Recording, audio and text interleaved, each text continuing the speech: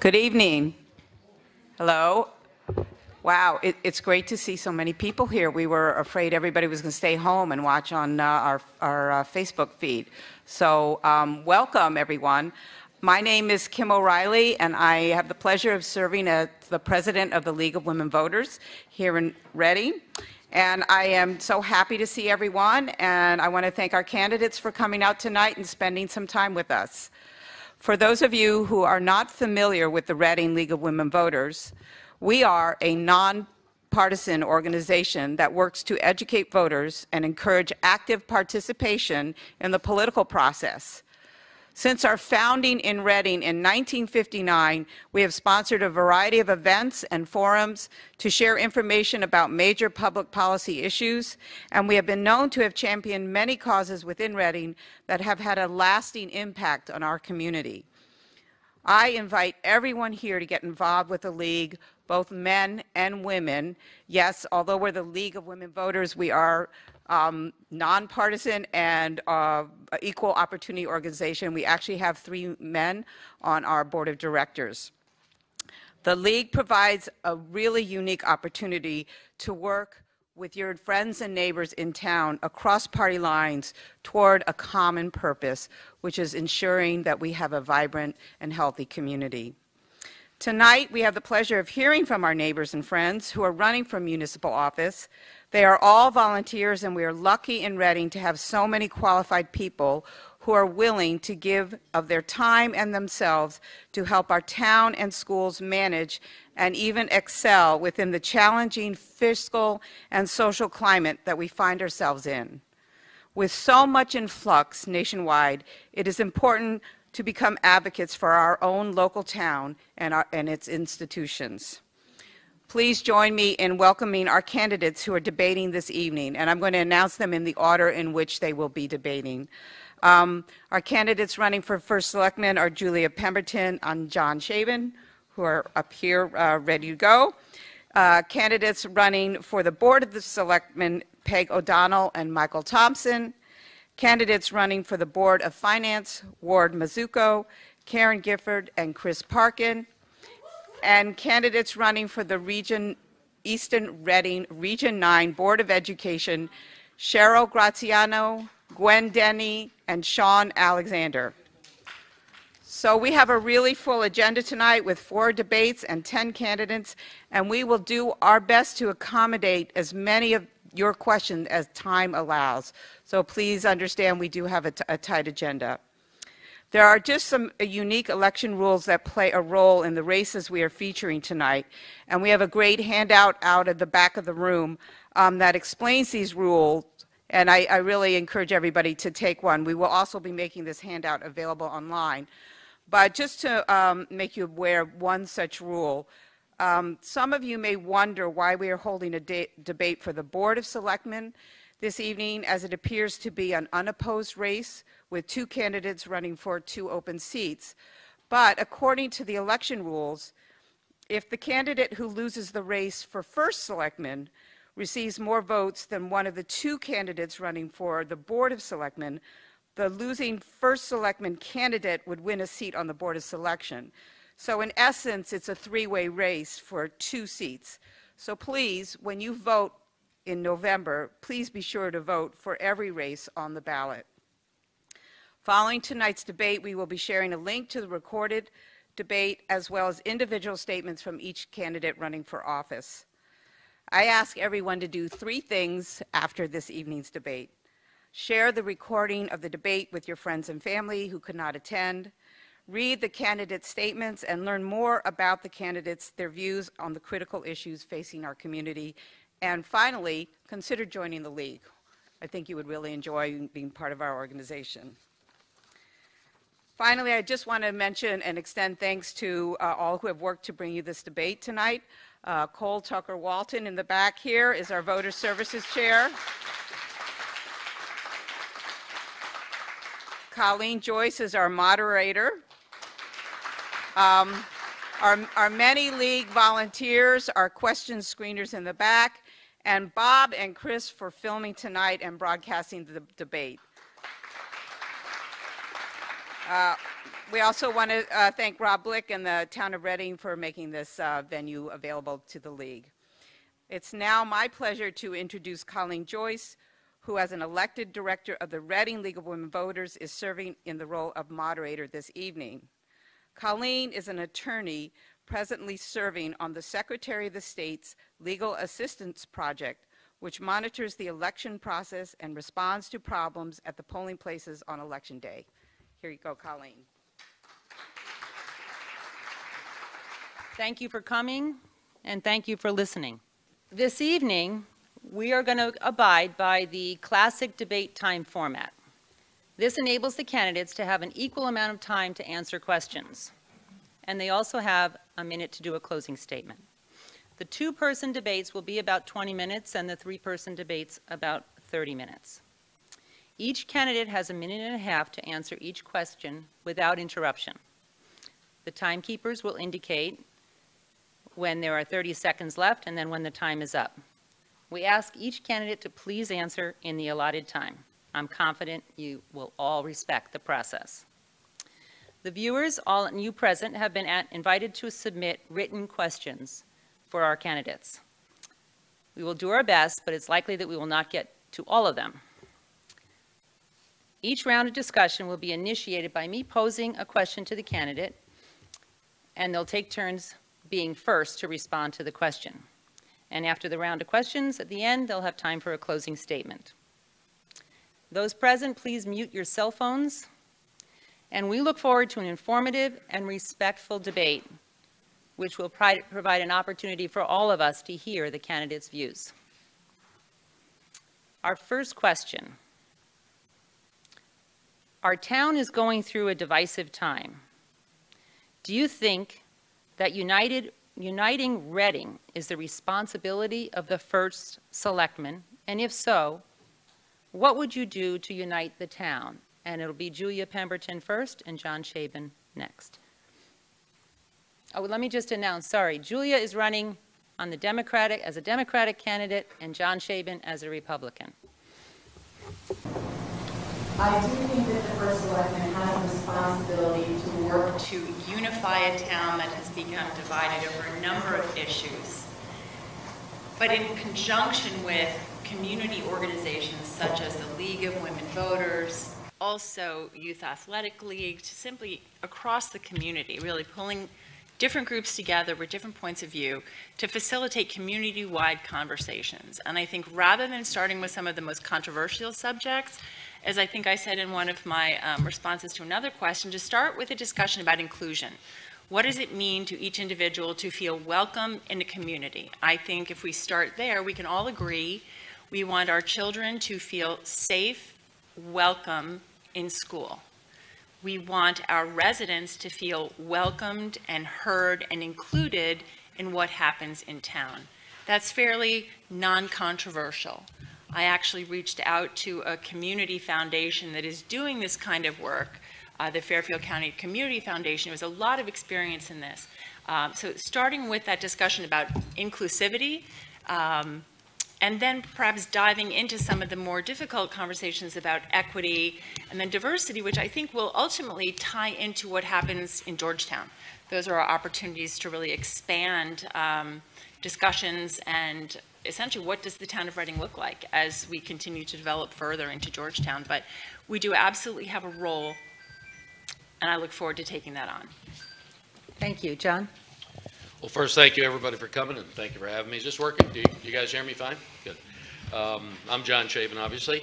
I do believe the First Selectman should play a role in setting the tone and setting an example, and especially some of the more divisive issues that we've seen years past and maybe over the last year or so. We can and should promote positive discussions. We can and should promote community forums such as this or other places. We can and should recognize that some of these issues are best first brought up at home, but that being said, that's not the only place they're brought up. So I think if we recognize our role as elected officials and our role in the titles we have, and then juxtapose those or leverage off our roles as parents and community members, I think we can set a better example. Because over the last year or two, it's become a little cranky. I mean, you know, let's be serious. I mean, people are putting up signs and calling names and pointing fingers, and that's not the Reading I moved to 20 years ago. That's not it. We've had divisive issues here before. When I was in the state legislature, we had votes on the death penalty, we had votes on transgender bills, we had votes on gun bills, we had all kinds of votes, and we convened forums in this room to hear what people had to say about those issues, and we left here as a better educated population, and we left here feeling a little more community oriented. As First Selectman, I'll promote that again, and I look forward to having all those discussions. Thank you. The next question will go first to you, John, and it deals with Georgetown and Gilbert and Bennett. What are the most important steps to take now in getting the Gilbert and Bennett project restarted, and what will be your focus? Well, the most important step to take now is to start taking steps. I mean, when I was on the zoning board when we put this, when the zoning, the master plan in, I was a chairman of the sewer commission when we built the plant and brought it back. And when I went to Hartford in 2011 as your state rep, you know, we were in a position to do a lot of things that frankly haven't been done. It's been 10 years and not a single brick has been laid in Georgetown in 10 years. Not a brick, not one. What we have to do is re-engage developers who have remained interested in the last 10 years, but heretofore haven't gotten return phone calls or any expressed interest from our town. We have to re-engage them, and we have to use the tools that have been set up, some out of Hartford and some out of public financing, to get the project back in order. I mean, I'm all about building teams, about learning what we can and should do, and moving forward. We can talk about coalitions and committees and all this other stuff. Nothing's been done in 10 years. Things could have been done in 8 years ago, 6 years ago, 4 years ago, and I'm here to do them now. The first thing we're going to do is get developers back in the game. The second thing we're going to do is try and work with some of this bond debt that's hanging around. We got to figure out how it has to either get restructured, bought out, or extinguished through a bunch of means so we can get more detail in. And the third thing we got to do is get the town back on board. We have no one in charge down there. There's no longer anyone running the property. We have to get the town back on board about what can be done. The old charrette from 10, 12 years ago probably doesn't apply anymore, but we can build a mixed-use, vital, quaint community center down there. The thing we got to do is do it and not talk about it. Thank you. Julia, same question. There's almost nothing factual in that statement. Let me start off by saying that. I came into this role 8 years ago, and I promised to focus like a laser beam on the problem at Gilbert and Bennett. It was essentially a dead ball. My opponent was part of the team that left that ball on the field, and should have known and should have asked the questions to move that project forward, and instead they left it hanging in the wind. So I picked it up, did my homework, uncovered a mountain of debt, insider deals, and just basically shady behavior, took it to court, and the town came out on top. And now we are in the driver's seat. Things are moving forward. I meet with developers all the time. My phone rings off the hook. And in fact, John, you brought me a developer about 8 years ago. Yeah, and you never called him back. We had meetings, and no, John. Oh, you know something, what I tell them is that there's not an opportunity for you here now. A lot of these developers want to throw hundreds of apartments. So let me say this. I am focused like a laser beam on this project. I have gone to Hartford. I have spoken with developers. I know what the market is. I know what the opportunities are, and I know how to get the money to move this forward. So let's be honest. We are cleaning this up, and we are cleaning up the mess that was left us 8 years ago. We are in charge of that property. We have $250,000 in revenue now that the old developer was collecting that we could have had all along.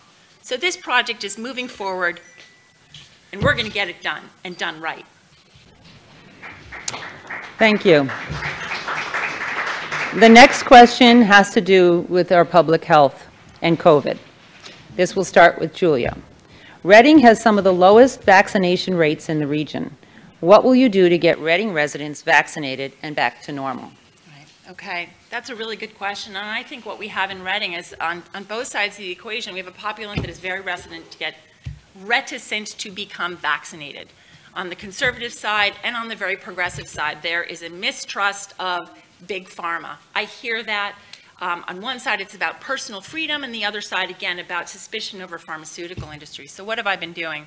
I have been going online. I have been doing weekly and almost daily updates about our COVID numbers on Facebook, doing promoted posts. I take CDC videos about the safety of our vaccinations and promote them, and I actually can see the analytics, who's watching them, and based on that data, how many new people are coming into our COVID vaccination clinics to be vaccinated. And I see those numbers slowly ticking up. So our message and my message ongoing is that vaccinations are safe. Get vaccinated. It will help keep our community safe. We have regular vaccination clinics here in Reading. We're now running booster clinics here in Reading. So my message is constant, daily, weekly. Please get vaccinated. Keep our children safe. We have 1,000 children in Reading who cannot be vaccinated. Interestingly, it's the 44 to 64 age group that has the lowest vaccination rate at 63%. It's the seniors and the 22 to 43-year-olds who have the highest vaccination rates, followed by the high schoolers. So the message is constant, and I'll continue that effort. Thank you. John? Thank you. In large part, I agree with what Julia just said. I think it is incumbent upon First Selectman and the Selectmen to promote vaccinations. I've been vaccinated. I believe they work. I understand some people don't. So people, we have to kind of weigh the balance of how people feel personally and how people feel what's right for their kids and their own person. You can't bully people over the top of their personal beliefs, but at the same time, we can promote what we think to be, our common goal is, and that's to try and create herd immunity. I think we're almost there. I think we probably are there, but I think the message has to be positive. With the remaining time, we need to go back to the Georgetown stuff, because there was almost nothing factual in what Julia said. When she took over 8 years ago, there were tools and funding sources and developers chomping at the bit. We went to lunch with one of them. I introduced another developer. These developers all call me back and say, listen, we're willing to work with town leaders to get them across the finish line, but we're not going to drag them to the start line. And that's what's been going on for 8 years. No phone calls, no return calls. And then this lawsuit, the lawsuit was about a bond priority. It has nothing to do with about what you can build down there and what you should build down there. Had nothing to do with being able to use the tools that I helped put in place and told the town, you could separate that project at 60 acres. You could do it in 5-acre increments. You could sell them off in 5-acre increments, clean them up. Most of the cleanup has been done. There's still some stuff left to do. I'm an environmental lawyer. I served on the Environment Committee. I'm a construction lawyer. I know what can be done, what should be done, and what hasn't been done. And what hasn't been done in 8 years is that one single brick has been laid. Thank you, John, when you had the opportunity. Not true at all. That is not true. Thank you both. We'll address it. Given this communication, I think this is an appropriate next question. John, this starts with you, and it has to do with public communication. Given there's no daily or weekly newspaper, how would you improve reliable communication in our town to keep the citizens informed on important issues just like Gilbert and Bennett? Right.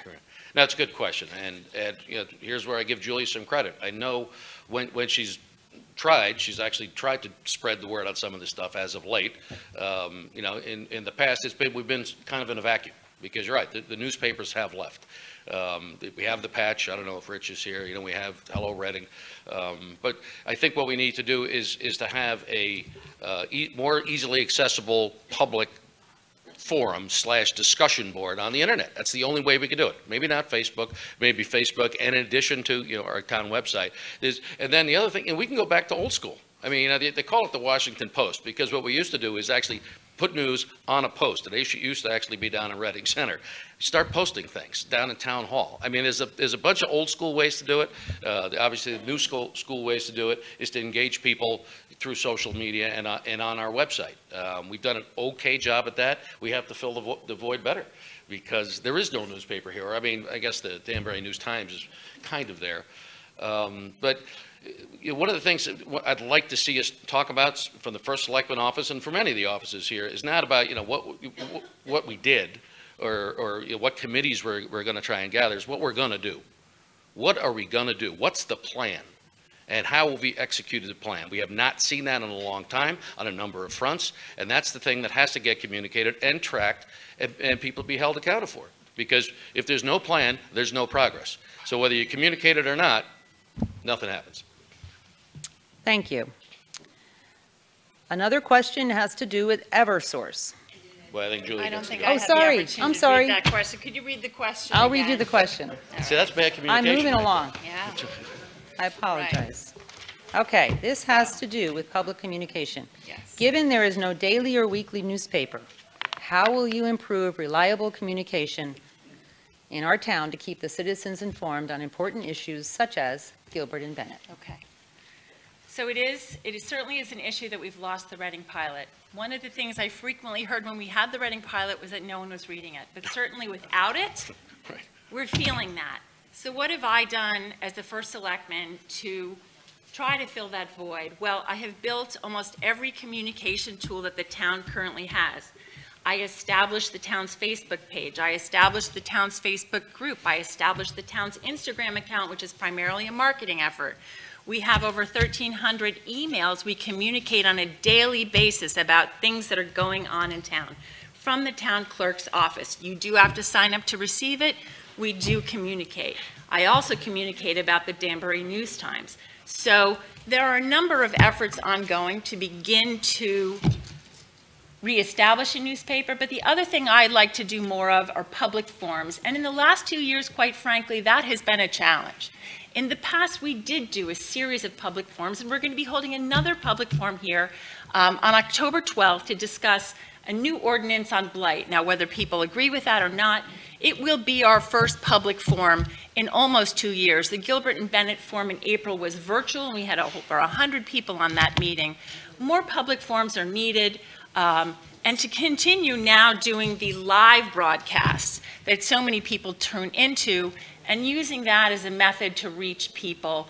And during the budget and important meetings, doing mailings direct to households. But we have a lot of communication tools, and everyone likes to to get their information a different way. We have to work to do that. Thank you. The next question has to do with Eversource, and we'll start with Julia. Okay. As winter approaches, Yes. we once again face the dread of power outages. What would you do to improve this often disappointing situation? Right. Okay. Well, let me tell you what we've done, and I think this is something that my opponent has missed. After Storm Isaias, the town of Reading was second to file with the Pura docket a motion to compel Eversource to respond and to provide adequate crews to Reading. Many other communities jumped on board, Ridgefield, Bethel, Newtown, up and down the line. As a result of that action and the result of Pura hearings, record penalties were handed down to Eversource, capping their ability to make profits, restricting their ability until 2023 to put through new rate increases. And unfortunately, the worst part of this, however, is that the state just reached a settlement with Eversource, which will give homeowners a piddling $35 on average. But it's a start. We finally have in Melissa Gillette, a chairwoman of Pura, who is consumer friendly. As far as how I handle our Eversource crises in town, I am 24/7 on this. We establish an EOC, and oftentimes, as my selectmen can attest, I don't go home from the EOC until the last person has their power back. I'm 24/7 on Facebook. I am all over the place. I am in touch with my contacts 24/7. People know they can reach me during a storm. I am demanding of Eversource, and I will continue to hold them accountable, as Pura finally has, and we are already seeing an improvement in their services to us in storm response. Thank you. Would you like me to ask the question again, or are you? Sure. Okay. No, I get it. You got it? I understand it. No, the response to Eversource and all our utility needs has been something that's been woefully lacking for quite a long time. I mean, when we had the big storm in 2012, I think it was, the entire state took up in the legislature. We revamped the way Eversource and other utilities are supposed to respond to towns. When things are supposed to get done at the local level and the state level. That needed to get repaired in 2016, had to get repaired in 2018. I was part of that, but one of the things that was needed at all times was actually some pushback or a re-angling from the local level. And we haven't seen enough of that. Now, we finally find, after one of the recent storms, we saw a little DPUC or Pura filing. There are hosts of filings, whether it's sustainability hearings, whether it's a capability hearing, whether it's a rate case. Just because what Julie's talking about, and it's a nice first step. You check a box and you say, well, if you don't do X, we're going to push you back on your rates. But that's one step. There's like 15 tools at our disposal. And we should also use this not only against Eversource, but also against Optimum. Optimum, which serves most of this town, has been woefully inadequate in providing a service both on the front end and on the back end in repair. In 2012 and 2014, when we had major storms and I was up in Hartford, my Democratic colleague and First Selectman in Weston, Gail Weinstein, was on top of it. She had command center people here, and things were happening because she demanded it happen. When we had the storm a year or two ago, we didn't hear from anyone from Town Hall for days. For days, heard nothing. No one knew what was going on. That's got to stop, and there's two ways to do it. Better communication response here, and then start demanding responsiveness from the utilities now. Proactive, not reactive. Thank you. I think we have time for one more question. Okay. And this has to do with our seniors. Will you support, with plans and funds, enhancing the facilities, programs, and staff at the Heritage Center? Could you repeat the question one more time? Will you support, with plans and funds, enhancing the facilities, programs, and staff at the Heritage Center? And I believe, John, you're the...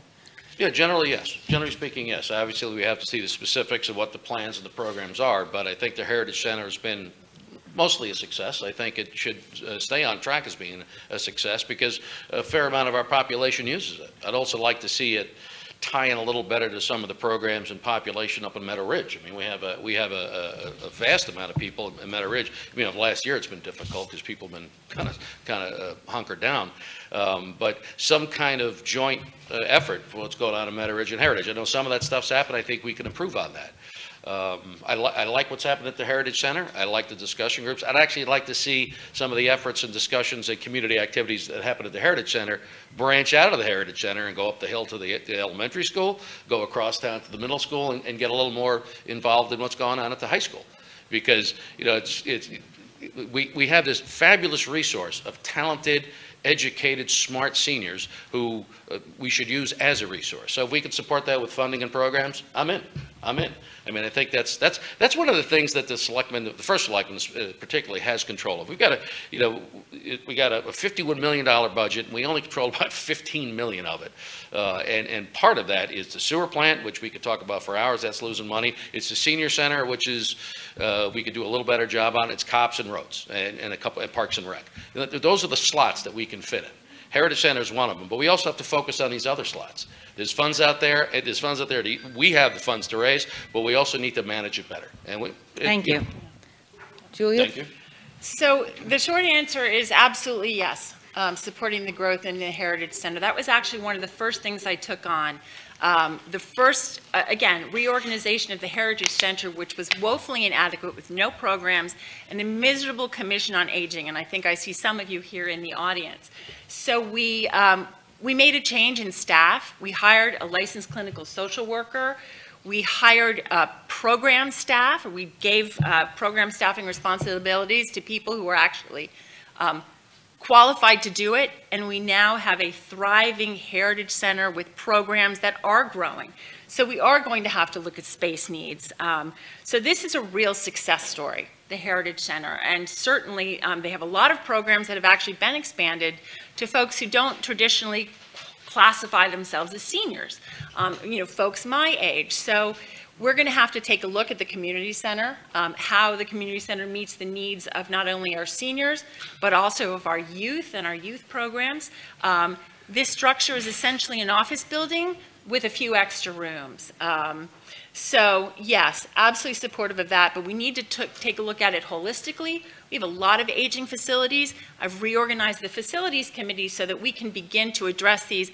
Long-term planning will become absolutely essential, and not just 10 years, but 20 years down the road as our population in Georgetown grows and Reading is changed by a large influx of people So, yes. Thank you. And now it's time for closing statement. You each have 1 minute. And Julia, you're the first one here. All right, okay. So it has been my pleasure to serve this community as an elected official for 20 years, starting first with the Region 9 Board of Education, then on to the Board of Selectmen, and for the last 8 years as your first selectman. During that time, I've consolidated, cost-reduced, enhanced town services in a way that have touched every department in Town Hall. Critically important is the time I've spent and the knowledge gained in the successful victory of title to the Georgetown Wire Mill property. All of these initiatives have improved the quality of life in Reading and restarted the future of Georgetown. I have a passion for our town and a successful record of leading Reading, its operations, and the men and women who deliver its services, all within a rigorously vetted budget. For about 5 of my 8 years, we've had no tax increases. We run surpluses almost every year in our selectmen's operating budget. We now have $250,000 in revenue to supplant the town's resources. And if you'd like a more complete history, please go to juliapemberton.com. I ask for your vote on November 2nd. Thank you. Thank you. John? Yes. With your indulgence, it's sort of a habit from Catholic school. Whenever I'm addressed an audience, I was taught to stand up or I got hit by a ruler, so I apologize if that's the case. Listen, thank you for everybody coming. We appreciate it. I appreciate Julia's service. That's right. I appreciate Julia's service. I appreciate everybody everyone in this room has, here we go, come on, kumbaya. Kumbaya, get a picture. Almost everyone in this room has had something positive to do with the town of Reading, and that's great, and I applaud that because the people who come here are interested. But there's one closing message for me. There's no Republican way to pave a road. There's no Democratic way to catch a dog. There's no partisan way to build a budget. What there is an effective way to learn, build teams, and advance.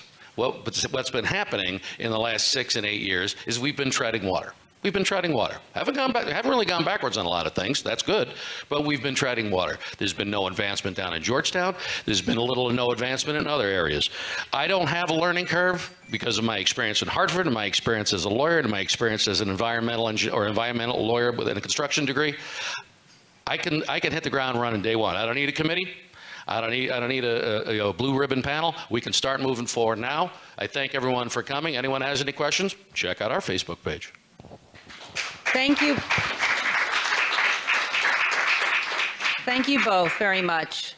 And we're now going to ask the Board of Selectmen, Margaret Peg O'Donnell and Michael Thompson, to come to the dais. Thank you.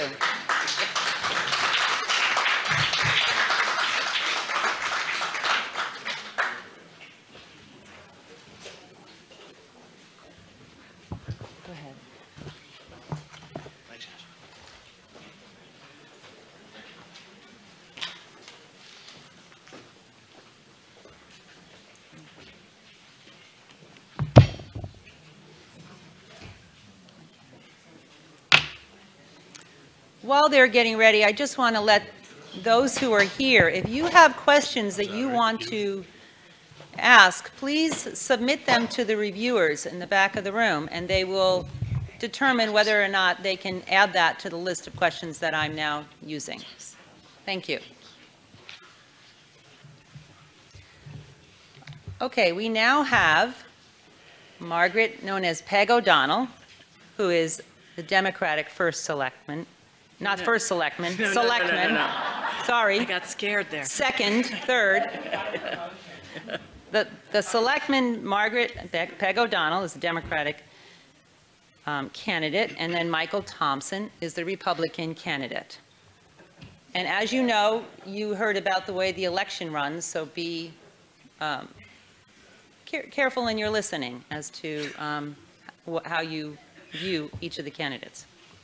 Okay, these are different questions. First one has to do with speed limits. In the 12 years since I've lived in town, I have noticed an uptick in aggressive driving, speeding, and tailgating. I also see many large trucks using cross highway who do not have business on the road, despite no through truck signs. There seems to be little to no enforcement of speed limits and rules of the road. What would you change? We'll start with you, Peg. Well, first of all, our police department actually does do a lot of speed enforcement. You may not see it as someone sitting there with a radar gun, but we do have speed signs that are put out. We have a police chief who is incredibly proactive and helps when, if you call there, if you tell them, you know, there's people speeding on my street, they actually will put the sign out and they'll take a look at that. Michael and I have both seen those reports many, many times. And are there people speeding? Yes, there are. But I think what we have to realize as taxpayers and residents in this town is that we don't have enough police officers to be on every street all the time to catch someone who's speeding. We do the best that we can, and we have officers who are out to do that. You know, we're limited to the number of police officers that we can have on the street at one time. We're limited by budgets. So if the reality is that more people want more speed enforcement, we will need more police officers. Michael? Yeah, thank you. Thanks for having us tonight, and for everyone who helped organize this event. Thank you for coming. My name is Michael Thompson. I've been a member of the Board of Selectmen for the past 8 years and did some other things in town before that. I'm an attorney as well, and I've had some experience dealing with some of the issues that Peg just addressed. Particularly, I know over the past couple of years, it has seemed like speeding has increased. I think a lot of that may have been the last year because we all started ramping up again, and the streets got a little more crowded than they had been. So there's a perception issue, I think, that seems to be the forefront of people's minds. But certainly, speeding's become an issue. Peg mentioned that we've seen some data. Chief O'Donnell and his crew have been putting up speed signs and tracking various places where they've been asked to put them up. And it's interesting, the data shows that while there are some outliers, both speeding and going slower than the speed limit, the majority of people that actually go through those areas turn out to be traveling within 5 miles per hour up or down of the speed limit. So we're trying to figure out where the hot spots are in town, put the resources there to see what's going on actually, and try to figure out a way to work to make sure that those areas can be better patrolled. But as Peg said, we're limited the number of people we can have on the road at any one time. And I think if the community is concerned about this issue, then we have to talk about whether or not we need to increase either the number of police officers or create some kind of traffic enforcement sub-level or something like that. But there's a limited budget in Reading, obviously, in there, and we've got to do what we can do with what we have. Thank you. The next question will begin with you, Michael. Residents of the town of Reading have been increasingly divided in the last couple of years. Do you think uniting the town is the responsibility of the selectmen? And if so, what would you do to unite the town? It's a great question. I think, as John Shaben mentioned, I'm sure other people feel this way. I've been to town for about 18 or 19 years. My wife and I came. And the town has changed a great deal. I think it's grown for the positive for many reasons, and negatively recently particularly. And I think we all have to decide how we want to treat each other and how to respond to each other, how to deal with issues together. I'm not really sure that this place is really divided. It just seems that way to a great degree because of, I think it's driven by social media. I've made comments 3 or 4 times over the course of the 8 years on social media, and every time I did, I left feeling very unsatisfied because I think most people who jump on there and try to engage respectfully, I think it's very difficult to do that sometimes because I think people are, there's some important issues floating around out there. We've all had a tough couple of years, and it creates a lot of anxiety, and I think people have expressed themselves on social media in ways they wouldn't do in person. I think the lack of a newspaper is really too bad because I know responsible editors wouldn't publish letters to the editor using words that some people have been using on social media with each other. So I would encourage people to stay off social media, and I would encourage everybody who's a town employee, a public official, an appointed official, to try to calm down a little bit and try to help each other out and figure out what's the best way forward. I think we're a good group of people here, and we're all here right here talking about it, so that's a pretty good sign.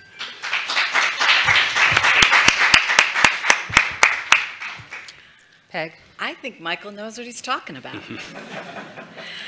I've been working with you for a while, Peg. So. And I would point out that the two of us sitting here will probably agree on most of the things I think that's probably that we discussed tonight. That's probably right. And we are from opposite sides of the aisle, so just take that home with you. Realize that in a lot of ways, we really need to listen to each other.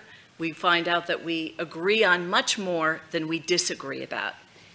And that is something, I mean, what can the selectmen do? I think we're doing it, honestly. I think we're showing that we can work together, we can be collaborative, we can get things done. I certainly agree that staying off social media is a great idea. I think we all have to realize every time we write something on social media, we should think, is my mother going to read that? And you know, if you start, and by the way, if my mother read it, I'd be in so much trouble. So, but I think that's part of what we all have. We have to hold ourselves accountable. And I believe that on the Board of Selectmen, we already do that. So thank you. Okay, this will start with you, Peg. There are two questions, but they all deal with Parks and Rec and Heritage Center, so they're going to be, I'm going to combine them. You can answer both. Will you support with plans and funds enhancing the facilities at Heritage? And along those lines, what's your vision for the Parks and Rec Department? Well, I think that the Heritage Center and the Parks and Rec are really kind of pieces of the same thing. It's recreation for people in all ages of our town. Park and Rec is not just for children. Park and Rec is Topstone. Park and Rec is, you know, a lot of activities that a lot of people can take part in. The Heritage Center is something that, you know, has been set up to take care of needs of people who are older, but they really, a lot of those things kind of dovetail together. At the Board of Selectmen level, what we tend to do, and we'll start doing this in the next couple of months, is, you know, talking to boards and commissions and talking to departments within town as well to say, you know, it's time to start talking about budgets. First, let's talk about our wish list. And sometimes on that wish list, there are things that even the department thinks they can't have. And, you know, sometimes we say, no, you know what? That seems like something we really should be doing. Let's figure out how to do it. So I think that Parks and Rec and Heritage Center, you know, it's part of a broader discussion of where the town's going and how do we take care of all of our residents to make sure that they have a recreation, something that they can do, that they enjoy doing. Thank you. Yeah, thanks. I think, Michael? yeah, I would agree. I think Peg's summarized the process very clearly, and I think it's an important one, as she describes. The budget process starts within the town departments. They start putting them together so that by January there's a proposal. First, the Board of Selectmen looks through those proposals and meets several times during the months after that subsequently, and tries to produce a budget that represents what we feel is a responsible one, and we present it to the Board of Finance, who then decides whether or not it makes sense or whether we need to go back and whether that's the right number, and we have to do some more tweaking. But I think we've spent a great deal of time in the past few years focusing on the Heritage Center. There's much more to do as our population ages. And I think it's a great resource in town. There's a lot of excellent people working there, and then the Commission on Aging, Mary Dale Lancaster and others have done a great job of making recommendations as part of the budget process. Kevin Jones and his group on Park and Rec. Kevin's an excellent guy in that role. He's done a great job. So if people are interested in these issues particularly and have something that they want to add to the conversation, I would encourage them to get involved in the Commission on Aging or go to those meetings, go to the Park and Rec meetings. They're once a month, I think first Monday of the month, and either get involved or make some suggestions, because I think they're very good groups. They provide a lot of opportunities for people in town, and you know, the more heads, the better, I think. Thank you. The next question. What are the most important steps to take now in getting the Gilbert and Bennett project restarted, and what do you think the focus should be? I think we're starting. I think that's me. With Michael, yes. Colleen, yes. You know what, this was, I enjoyed the First Selectman debate on this one, because there's obviously a will to get stuff done now in Georgetown. There's a great deal of excitement about what can be done. From my perspective, as a lawyer and having been part of the team that kind of worked on this for a long time and developed a strategy to put it in place, it was very satisfying to see that that legal strategy won. But I would say from my perspective, there's an issue of bond debt that still plagues the property and limits, restricts what we can actually do. I think my first priority would be to figure out how to eliminate that or reduce it to a certain extent, whether through negotiations with the primary bondholders or through some kind of legislative fix. We've looked at a lot of this. Some of it is very difficult to do, and we're not quite sure, even if we did do it, it would extinguish the debt. So I think ultimately there's probably going to have to be some kind of deal cut to get that done, and I think we've got the talent in place and the people involved. I can certainly help others to get it done. That's number one. Number two, I think we need to have some kind of project management professionals involved fairly soon. And it may be that as part of that process, perhaps instead of just a First Selectman driven municipal government, maybe we should have a town manager driven town government in order to have some consistency, because we've got, any one of us could not get elected next time around or this time around, and a brain drain would happen automatically. So, and finally, I think we just need to figure out a way to budget and account for Georgetown-related issues. Julia mentioned revenues coming in. We need to build that into the budget for the year and have accounting of what's going on so everybody understands what's going on and feels comfortable with it. Thank you. Peg? I like listening to him. I think that I'm not an attorney, okay? So I'm an accountant, so I look at things a little bit differently sometimes. I think what everyone in town has to understand is that this project, there's so many pieces to it and so much going on, and so much that was going on in the legal end that Michael understands so well, that it may look to you that nothing is happening. Let me assure you, that is not true. There are all kinds of things that are happening now. We're working on planning. We really have to update what's going on environmentally on that piece of property. We have to update what is possible. And we are working on that, but a lot of this stuff is kind of mundane.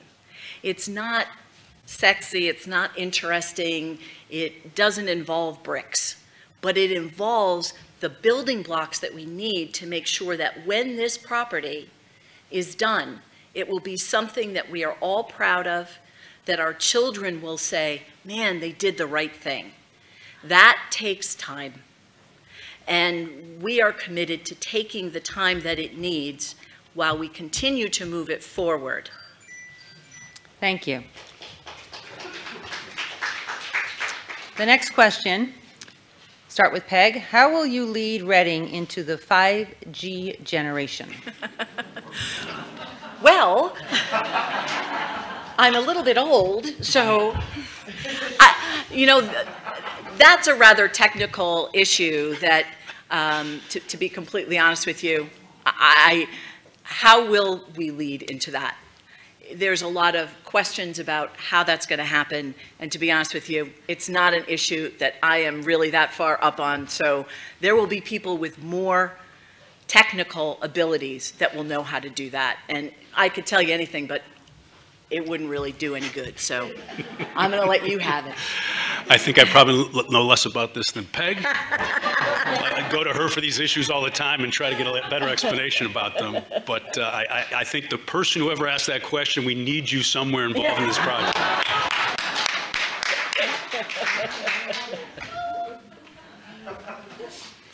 Okay. Going back to the issue that we raised earlier, the question is, how would you begin to have a dedicated enforcement team for those speeding problems? I guess I brought that up, huh, Peg? Yeah, I guess you did. It's my turn. Now I want to see what you're going to do. Yeah, I don't have no idea what I'm going to do. I think, seriously, I think we would have to have some kind of discussion publicly initially with whether or not obviously in consultation with Chief O'Donnell and his team, to figure out if that's something that can be done. I don't know, I was kind of thinking off the top of my head there, I get in trouble sometimes, I don't really mean to do that, but I guess my point was if there was a way to do it cost effectively to help supplement what our police officers can do during the course of the day, we should explore it. And I think if it's a possibility, not knowing what the particular regulations are specifically about whether or not something like this is possible, or what it would take to do that, I guess my point is, if there's something we can do to help the police department and address this issue, then we should try to figure out what that might be. And, but we would have to have law enforcement input into that and understand exactly what the ramifications are before making a recommendation. Excuse me. I'm thinking we have those constables. Yeah, got to quell some riots. Right? Yeah, good call. Right? We've got them already. They're elected officials. We can use them. I mean, that would be a discussion, it's true, with our police chief, finding out what he would recommend as far as increasing that kind of speed enforcement. And obviously, there would be a lot of things we'd have to talk about. There's unions involved. There's all kinds of things like that. But if that is an issue that people are interested in, they need to let us know, and then it can be acted upon. And that goes really for any issue that you have. This is the time, as you've heard both of us say, that we're starting to think about budgets for the next year. If there's something that you want in that budget, don't wait till March, it's too late. You need to speak up now and say what's important to you. And we will certainly listen to all of those things. So don't hesitate. Okay, last question. Colleen, can I just say real quick? Peg reminded me something. I think in this discussion, we put up a number of signs for no-through trucks. We've had some discussions publicly with the chief about that. I think a lot of trucks are finding their way through Reddings when they didn't used to because of GPS. I think that's a lot of it, right? And how do we figure out a way to manage that process? Yep. Yeah. Okay, Peg, this is for you to start. This is really addressing your views with respect to having no daily or weekly newspaper. How will you, or how do you think we should improve reliable communication in our town to keep the citizens informed? I think that, first of all, citizens have to be part of the answer. That means that citizens have to sign up for the alerts that come out from the town. They're also, there'll be alerts on things that are important and, maybe time sensitive to this day. But then on Thursday, through the town clerk's office, there's this great newsletter that goes out, and it tells you all kinds of stuff that's going on. Not just things that are, not just zoning meetings and Board of Selectmen meetings, things like Georgetown Day, things like things that are going on at the library. So that's one way for people to get that information. Also, we do have Hello Reading, we have Patch, we have Hamlet Hub, we have the Danbury News Times. The Danbury News Times can also be delivered to you electronically. You don't even have to get the paper if that's your concern. But citizens in town have to also be the people who go out and seek that information. There's only so much we can do to shove it down your throat. You have to ask for it too. Michael? Yeah, I completely agree with Peg, and I think, one of the things that's positive about the pandemic, if anything can be considered that, is there's been a lot more engagement through Zoom in town meetings, and most all of them now post a Zoom link, I think. I know when we went back this summer to in-person meetings, we also had a Zoom capability, and we've obviously had Facebook, Bob's feed that Julia initiated several years ago. We first came involved. I think if you've got an interest in a town department or an issue, find out when the relevant commission or board is meeting and hop on, hit the Zoom link and grab a beer and watch. You may need to. We're the fun board. Yeah, right. We're the fun board, yeah. Okay, now it's time for your 1-minute closing statement, and we'll start with Michael. Well, thanks to the league and to Colleen for organizing and conducting this event. Really appreciate it. And again, thanks everybody for turning out. I've appreciated having the opportunity to be a member of the Board of Selectmen the past 8 years. If I were to be reelected, I would try my best to represent the town and work cooperatively with my colleagues to advance its interests. We've done a lot in 8 years on the board. I've been particularly proud of a couple of things. The first and foremost really is we kind of restructured the police and hired a new police chief who takes the department's interests ahead of his own day in and day out. He's a blessing. I'm glad Mark's there. Second, Georgetown, we created a strategy. We now have much better control of the property than we did. That's very, very important. And finally, I think we put together responsible budgets that meet the town needs and hopefully provide value to taxpayers. We mentioned this before. This is a decent place with decent people in it. I'm very proud to be a member of the Board of Selectmen. If I'm given the opportunity, I'll be grateful for it. And I hope I've earned your support. So thank you.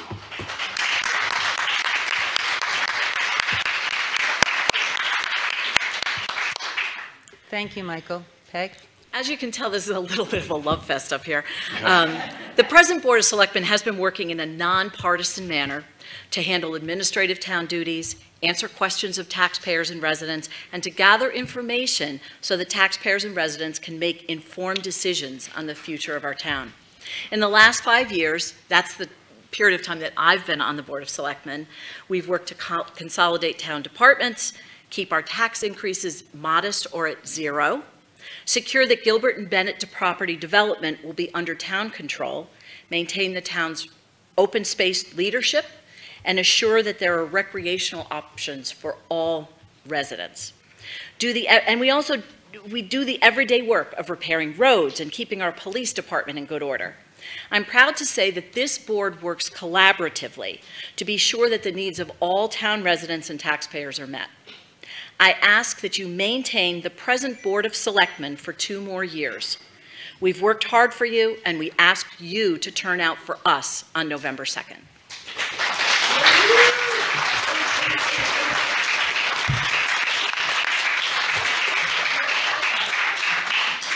I think I speak on behalf of not only the league, but our town. Thank you for your many years of service. Thank you.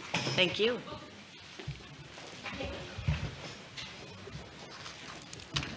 And now I'm going to ask the Board of Finance candidates to come forth.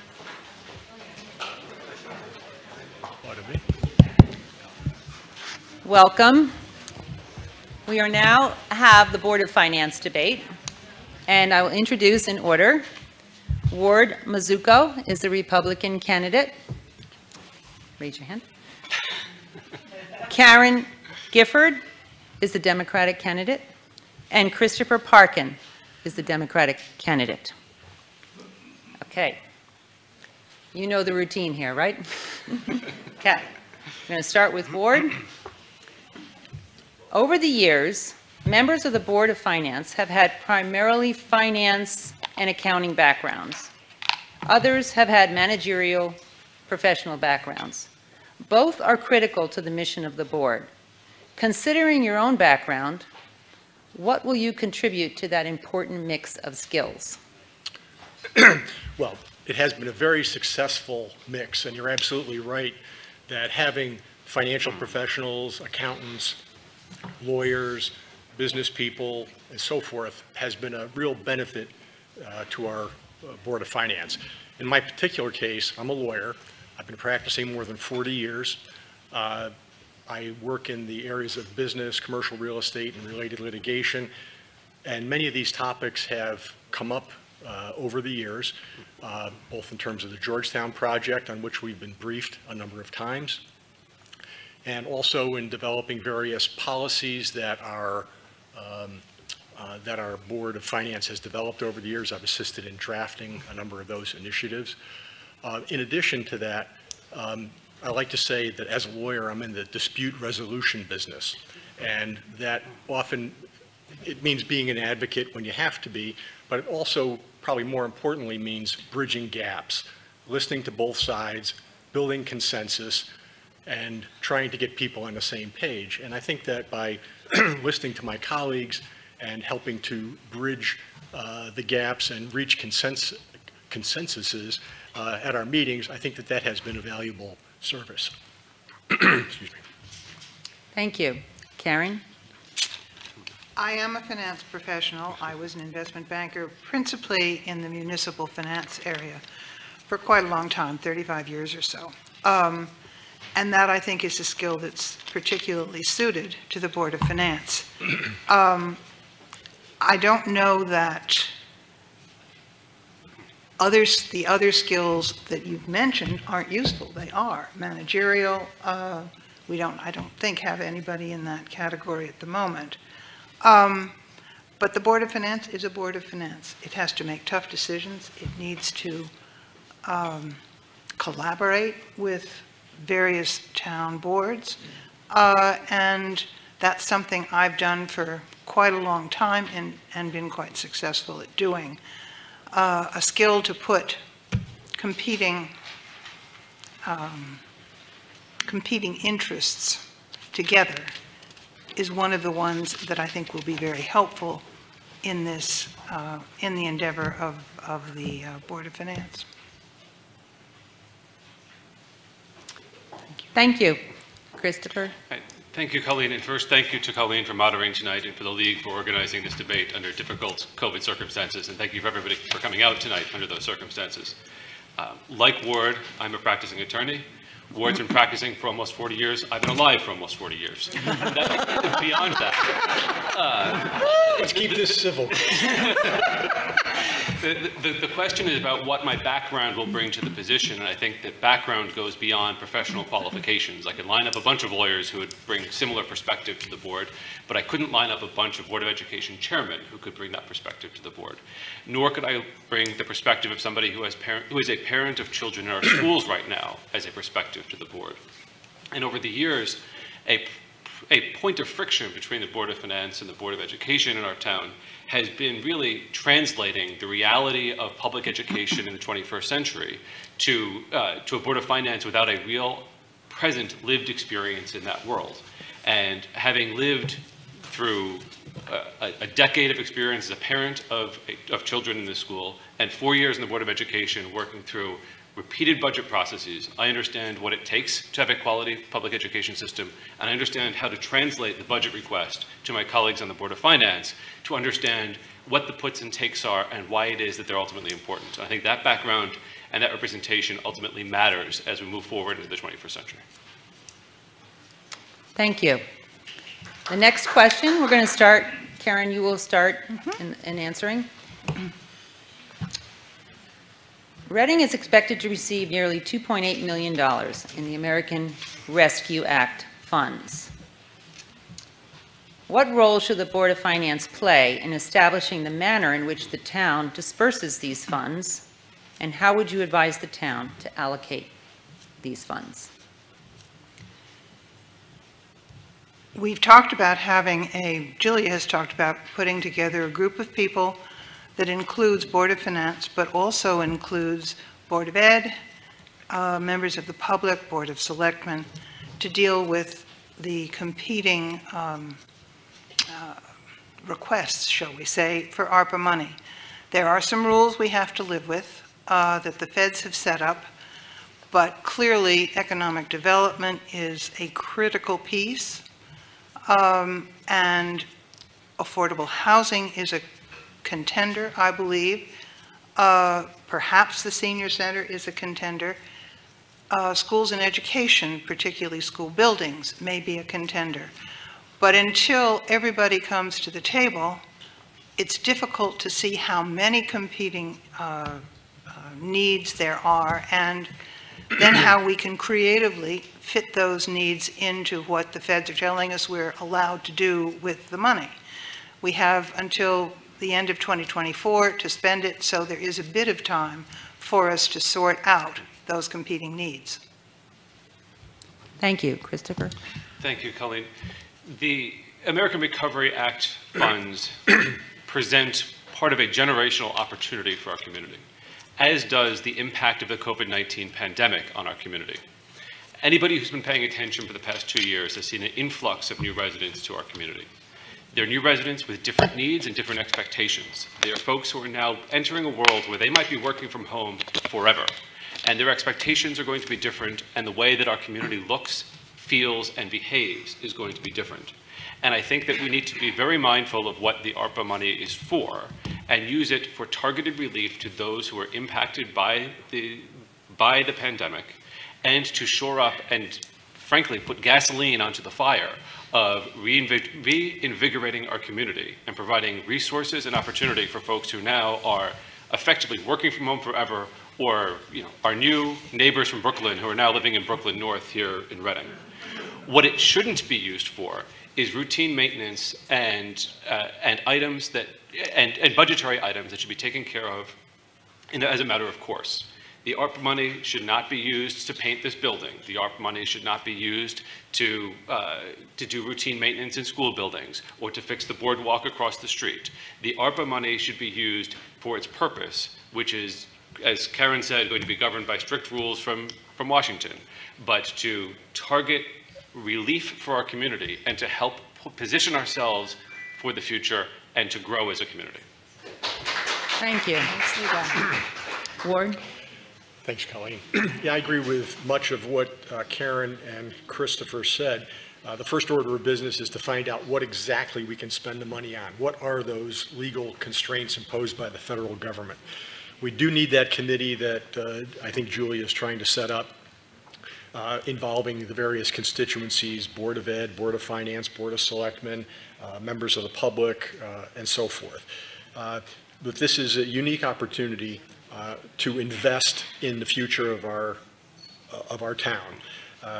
Infrastructure, broadband, internet, not that I know any more about 5G than Peg does, improving our recreational facilities, our school facilities, our senior facilities. All of that is on the table, but we really do have to get input from a lot of sources, prioritize, and most importantly, move the ball forward. Thank you.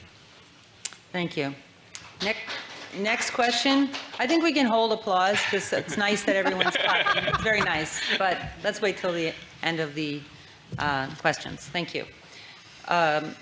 Next question is going to begin with you, Christopher. Reading provides a very generous senior tax credit. The credit costs taxpayers approximately $2 million per year. How important is the senior tax credit to Reading, and would you propose any changes going forward? So the senior tax credit first is a third rail in Reading politics, but it's one that I think we have to address and have a conversation about. It is by far the most generous amongst our peer towns, and it is likely the most generous in the state of Connecticut. For practical purposes, for every dollar that is raised to pay for the budget, we need to raise $1.04 in taxes to pay for the senior tax credit. I think that we can learn a lot from how our peer towns handle elderly tax relief, whether it's capping the annual amount, whether it's means testing, which is almost universal, and wealth testing, which is almost universal.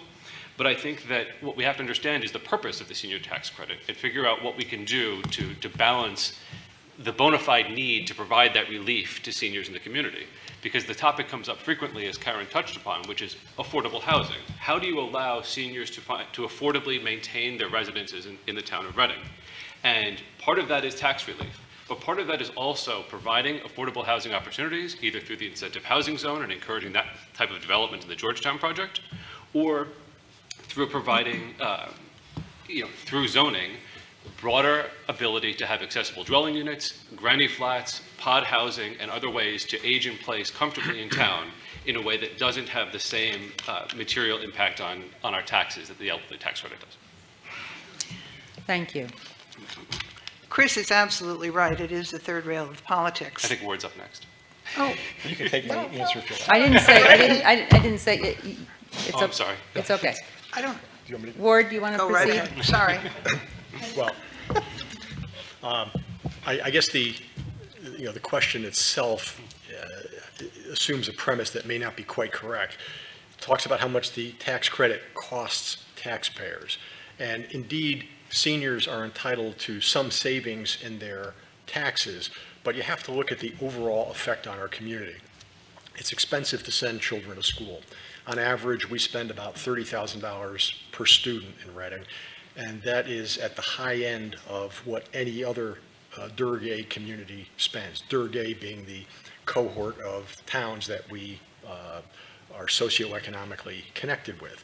And when my kids went through the Reading schools, all three of my kids went K through 12 in Reading, I'm sure my taxes didn't cover what my kids cost other taxpayers.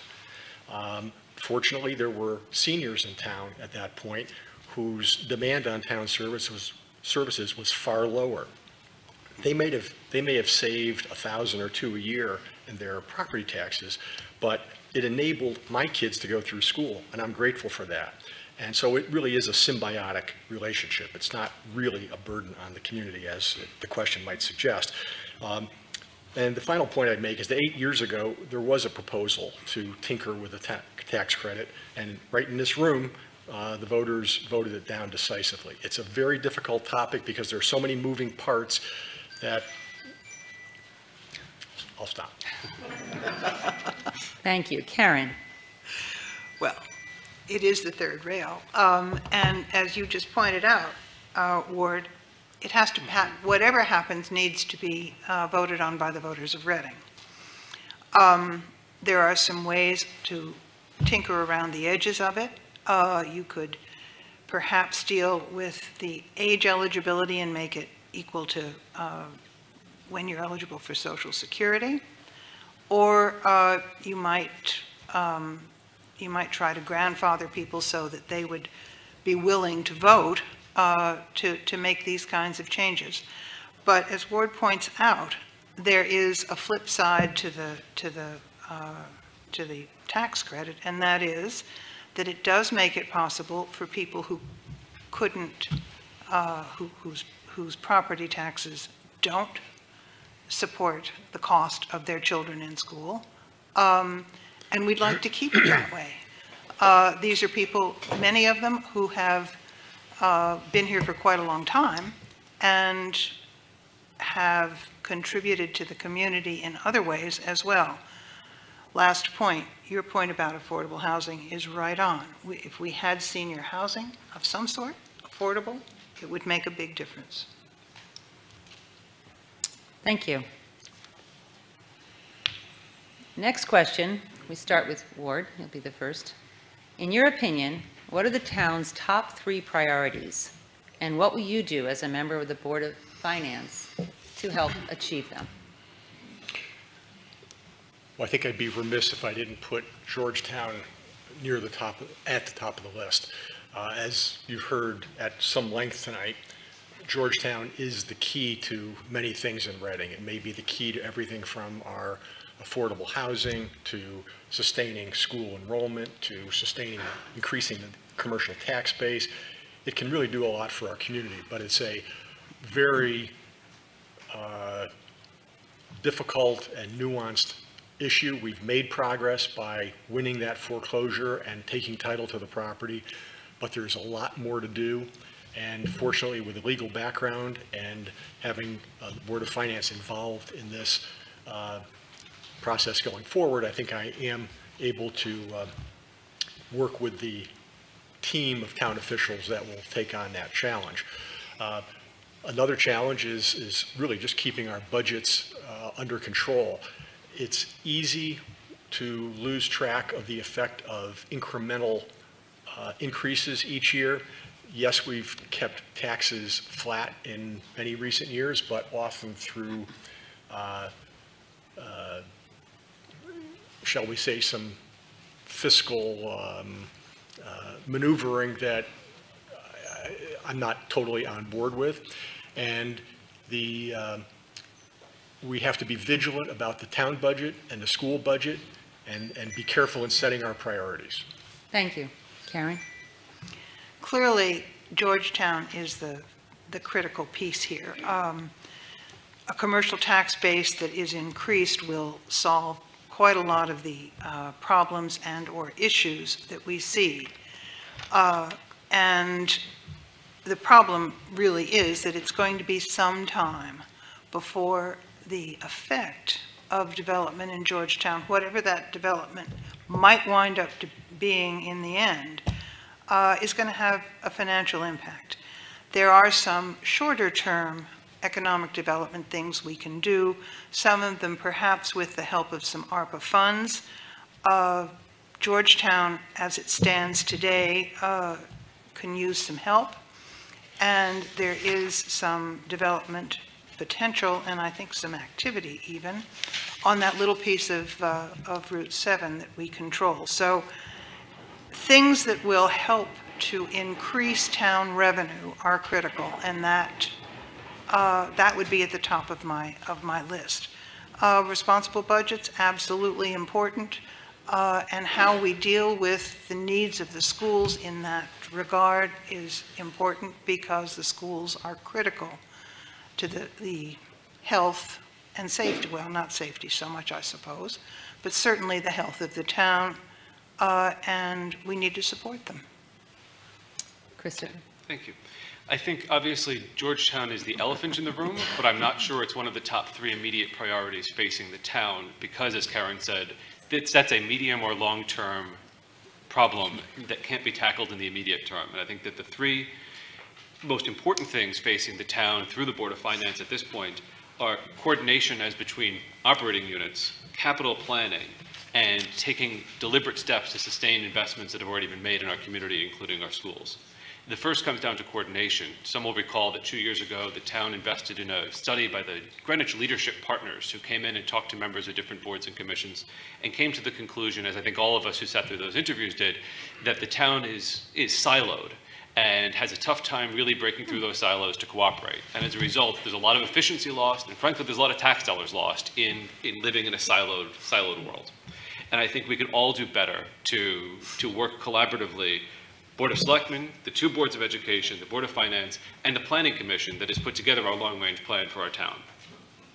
That dovetails into capital planning, which is an on-again, off-again topic of different levels of transparency. The schools and the town need to be on the same page as to what we're doing in year 1, year 3, year 5, year 10, and year 20. Until we do that, we live in an incremental budgeting world where every year we're fighting over the margins and the pennies in our budgets instead of tying things to long-term goals and having a clear idea of what we're spending and why, which translates into the third, which is sustaining the investments we've already made and not getting lost in the weeds in the annual budget process. Thank you.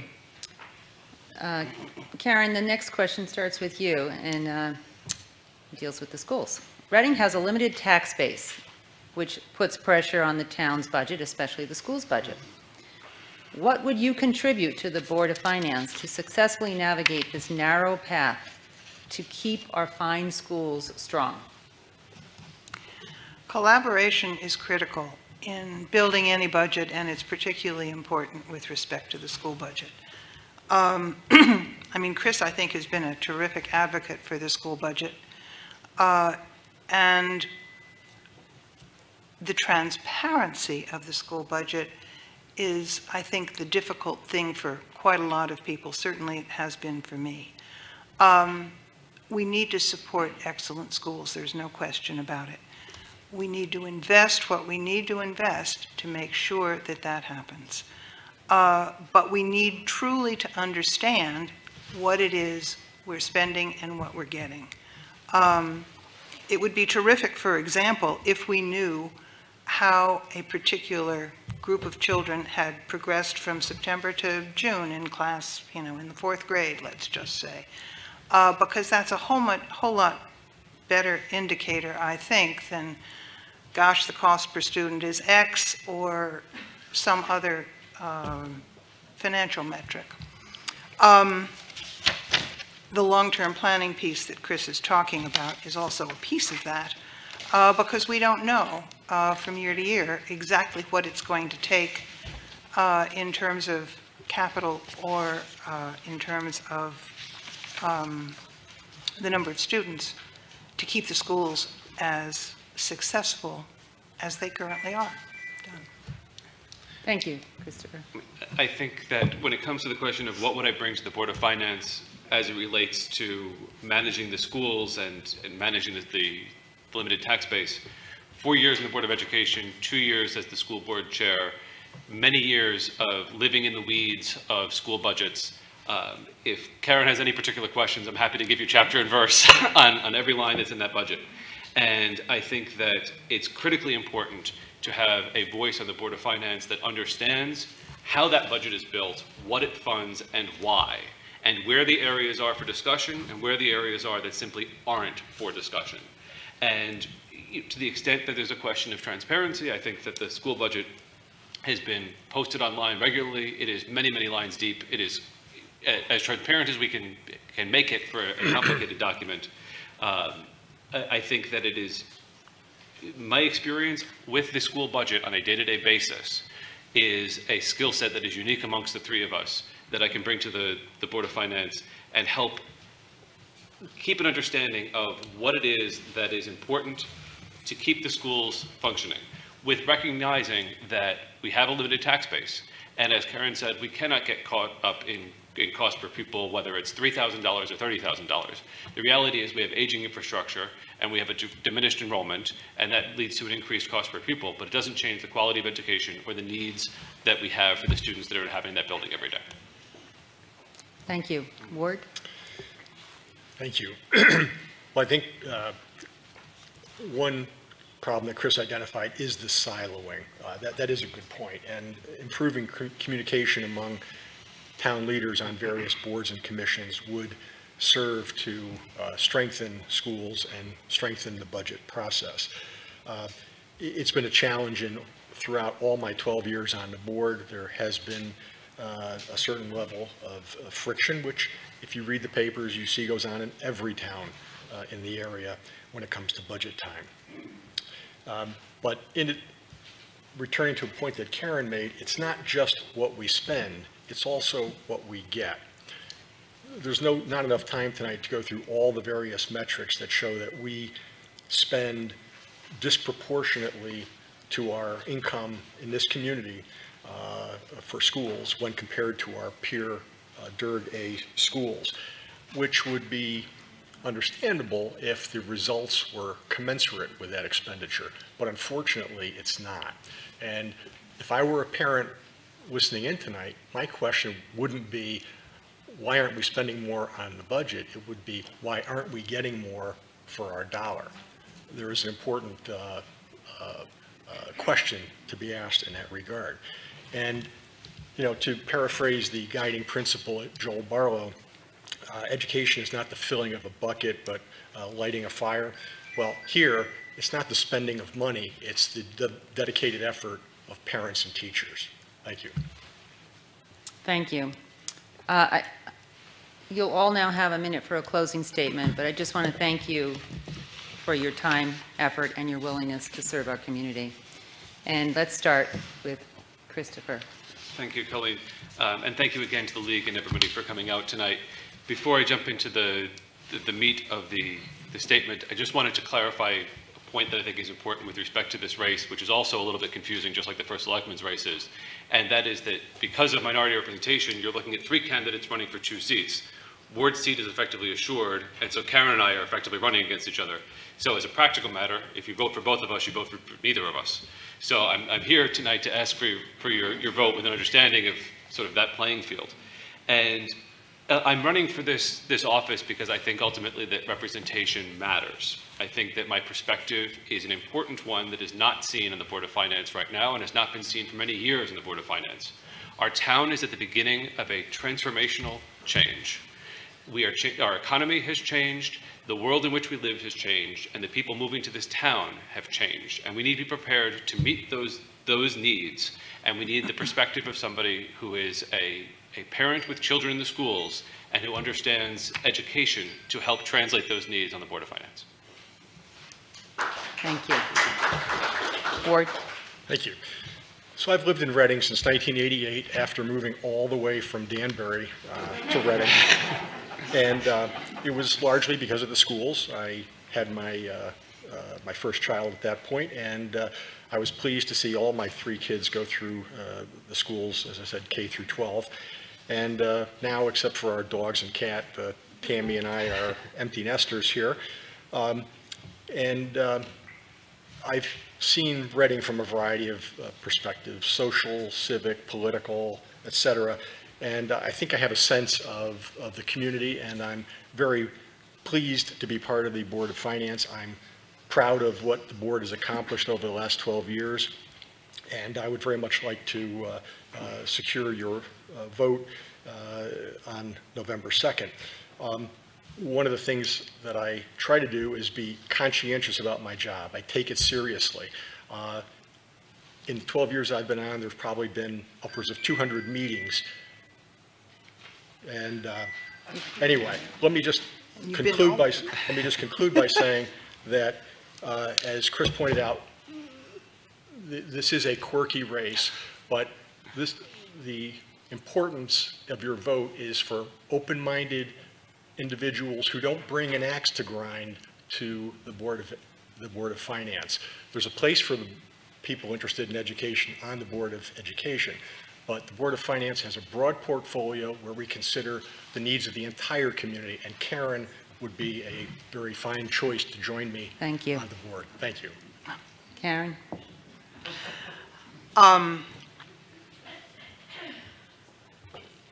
I think Chris has been a terrific chair of the Board of Ed.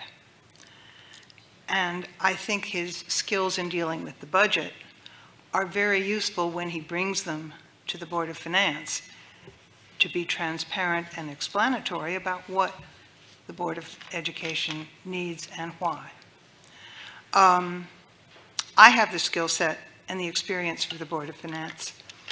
The two things that really helped me when I was a professional were collaboration and transparency.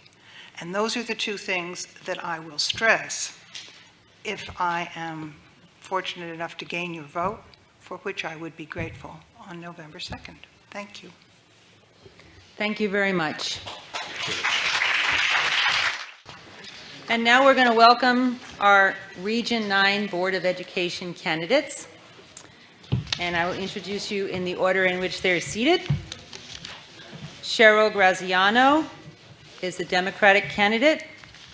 Next is Gwen Denny, who is also a Democratic candidate, and Sean Alexander, who is a Republican candidate. Welcome. Thank you for being here. I will start the questions with Cheryl. Well, thank you. Thank you, everyone, for coming out, and for those watching online. I will start by saying... Cheryl, let me just say, I'm just going to ask you the question. Yeah. Okay. Okay. Ready? Yeah. All right. That's fine. We don't have an opening statement. Okay. What community and public service experience do you have that qualifies you for service on the Region 9 board? What is the most important issue you feel needs to be addressed? Well, thank you again for having the debate tonight. I will start by saying again, thanks for everybody joining. I think really to answer that question briefly, my qualifications over the last 4 years. You know, we have been fortunate on many of us on Region 9, which is a bipartisan board, and we don't have quirky rules this year in terms of elections, but my qualifications really, I think, speak for themselves. Many of you who actually spoke with me over the last 4 years, you know I'm accessible, regardless of party affiliation, where you're coming from, what type of citizen you are, and my accomplishments, along with my colleague Gwen Denny, as well as our colleagues on the Region 9 board. We demonstrated agility during education during COVID pandemic and provided the necessary funding. We safely returned students to the classroom and were able to bring back in-person events, including graduation, continued specialized offering by finding creative ways to fund those programs without getting them cut, enhanced programs to support the social, emotional needs of our students, not just, there's more than just excellence, there's more of feeling comfortable and being in an environment to learn. Barlow has ranked 16 as number of all high schools in Connecticut and the top 4% high schools in the U.S. We returned funds to the taxpayers of 2020. You can balance education and budget at the same time. It can be done. Participated in the negotiating committee that secured a 3-year contract that manages taxpayer resources and retains our teaching talent, and collaborated with all of you and communities, our families, central office, Barlow staff to appoint new superintendent and head of school. And I look forward, if I have the privilege again, to serve all of you for the next 4 years. Thank you. Thank you. Gwen? Thank you, Colleen. Thank you to the League for hosting this event and for everyone who's helped make it happen. I know a lot of the folks in this room. I've known a lot of you there seem to be a lot of us who moved here in the very early 2000s. And I've enjoyed working with many people on both sides of the aisle over those years.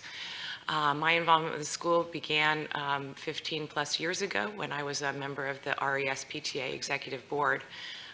Through that involvement, I started to attend board meetings, and I started to dig in a lot more to the serious issues that impact our schools. One of my first projects was being heavily involved as a community member in a major renovation project at Reading Elementary School, which tackled major air quality and health and safety issues, and very proud of that. From there, I moved on to the Reading Board of Education, and now I've been on the Region 9 board for 4 years, and I'm asking for your vote for re-election. As Cheryl mentioned, we have had, as everyone else, a challenging time the last year and a half or so. Our board is bipartisan. We work together, and we have done a good job, I think, keeping our kids in school, keeping our schools open. Right now, I see our biggest priority as getting our kids back on track, not just academically, but socially, emotionally, providing them the support that they need in all of those ways. Thank you. Thank you. Sean? Thanks, Colleen. As far as relevant experience goes, at the beginning of this pandemic, the industry that I was in basically closed up, and so over the last year and a half to 2 years, taken a startup and built it into what is now a contract with a large multinational organization. So I have some relevant experience in guiding an organization. As far as relevant public service experience goes, not much to speak of. This is the first time I'm trying for anything like this. And so, although I don't have anything to speak on in that regard, I promise I will try really hard and do the best I can for our school kids. So that's it for that. Thanks. Thank you. Gwen, you'll be the first one to speak to this question.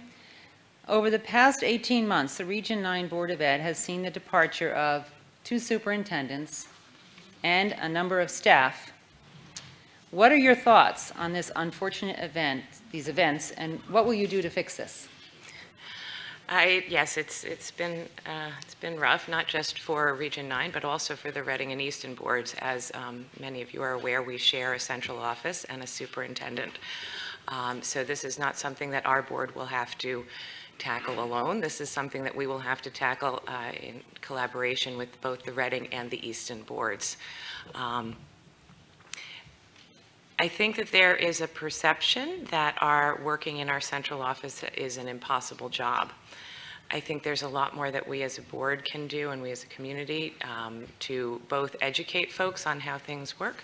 And there's also things that, frankly, operationally we could do a little bit differently that would potentially make things move a little more quickly and be a little bit more time efficient as we move further into the 21st century. I have a lot of ideas about meeting mechanics, which would probably be pretty boring for most of you, but once you're in this, you realize that the meetings stack up tremendously. Anything we can do to improve the efficiency with which we get things done, and this is something that has happened through the pandemic, is having more of our things happen online. That frees up a lot of our administrators' time. And frankly, we had a lot of community hostility launched at one of our administrators who unfortunately left. Thank you. Sean? Thanks. I believe the question said unfortunate events. From the perspective that I've gotten, I'm not sure that they were all unfortunate. I think that when we have people leave and new people come in, it's an opportunity to change up some things that the community wasn't happy with. And so, although I'm not intimately familiar with all of the staff changes, From what I've been told, I think this is a good opportunity for us to move forward and so create a new environment that I think more people can agree on. Thanks. Thank you. Okay, the next question will first be answered by Sean. Chair. Oh, Cheryl didn't answer. I'm sorry. It's okay. I apologize. Well, can you repeat the question? Yes. Okay. Let's see where my question is now.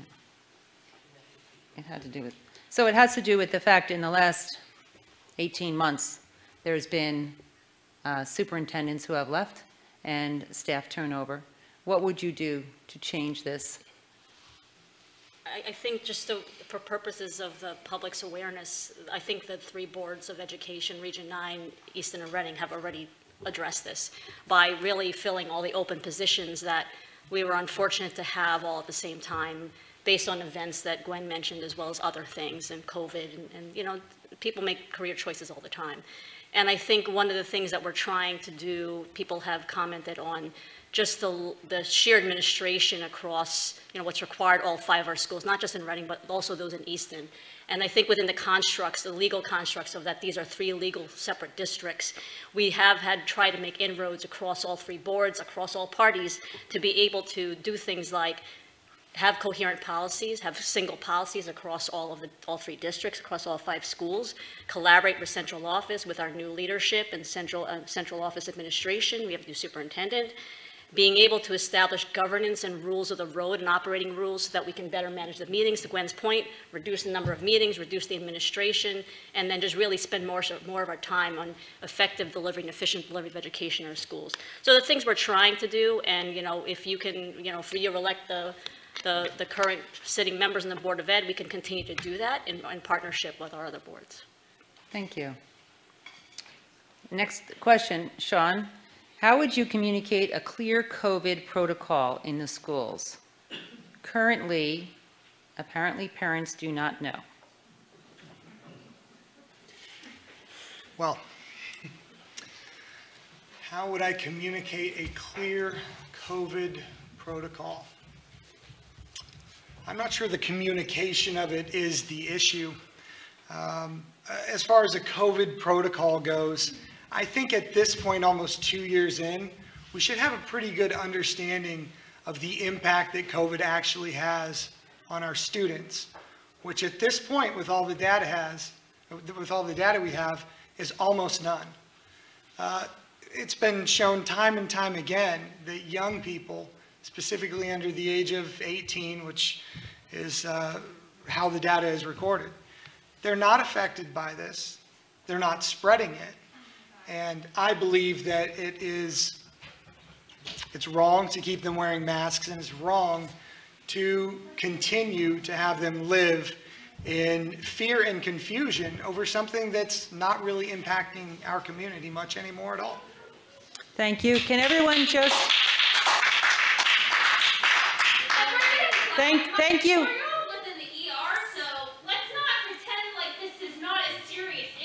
Okay, thank you. We'd like to listen to all the candidates' views. Thank you. Cheryl? My one-year-old got COVID. I just want to say I do understand. My one-year-old got it. And he's okay. All right, so thank you, Sean. I do have some experience. We're not going to have a discussion now on this.